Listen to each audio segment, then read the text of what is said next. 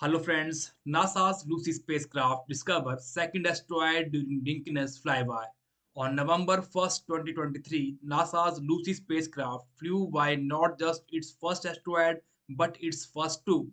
The first images returned by Lucy spacecraft reveals that the small main belt asteroid Dinkinesh is actually a binary pair. This image shows the moonrise of the satellite as it emerged from behind asteroid Dinkinesh as seen by Lucy Long-Range Reconnaissance Imager, one of the most detailed images returned by NASA's Lucy spacecraft during its first flyby of the asteroid binary.